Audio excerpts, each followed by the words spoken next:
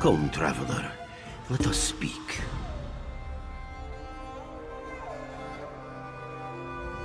Thank you for saving Majadro's disciples. You have a courageous spirit. It will do you well should you decide to stay elsewhere. And this one does hope you decide to stay. The Khajiit need heroes like you during these dark times. And only more to come, this one fears. Before you leave, you should speak to Zamorak.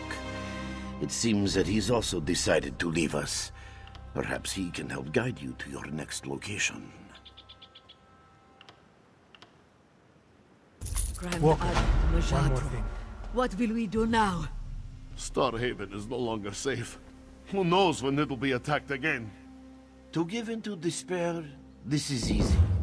Let us instead find strength and hope. Joan and Joel will one day shine on Starhaven again. This we must continue to believe. Ijadi will look after her fellow adepts, don't you fear. Though this one knows it will not be easy to return Starhaven.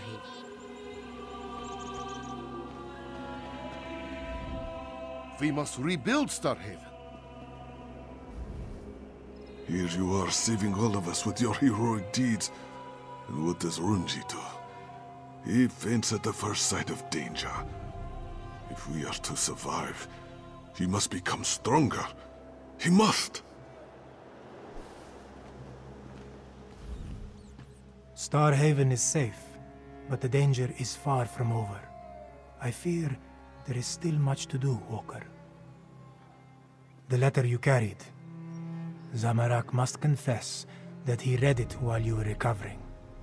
This one has heard of Abner Tharn. He is a battle mage.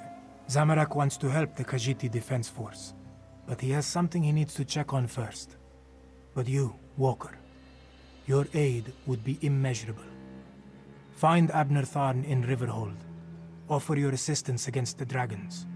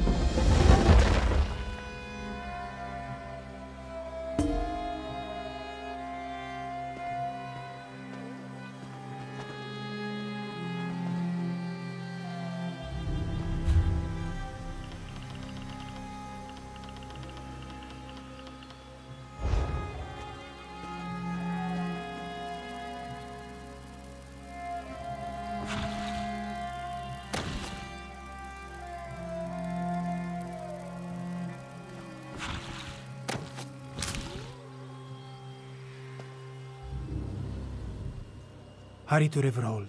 Find this Tarn. Meanwhile, Zamorak must go.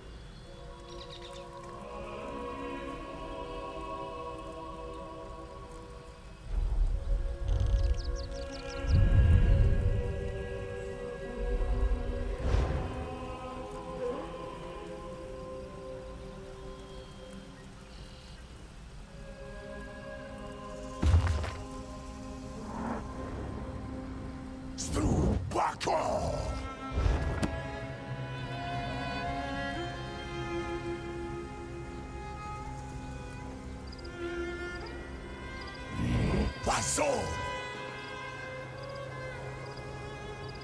Fus rodar!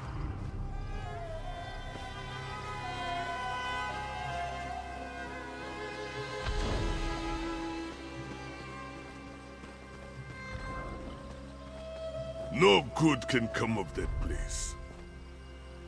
Greetings, Walker. You are not also going to the abode of ignominy, are you? As its name implies, it is a moonless place full of forgotten secrets. This one saw a stranger setting up camp outside the cave nearby. Local legend says that Mafala worshippers used to lurk there, raising dead too, I think.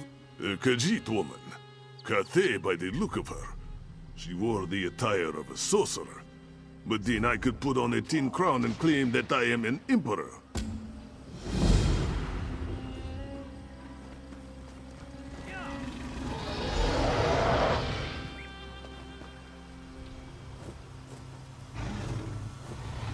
Fus rodar!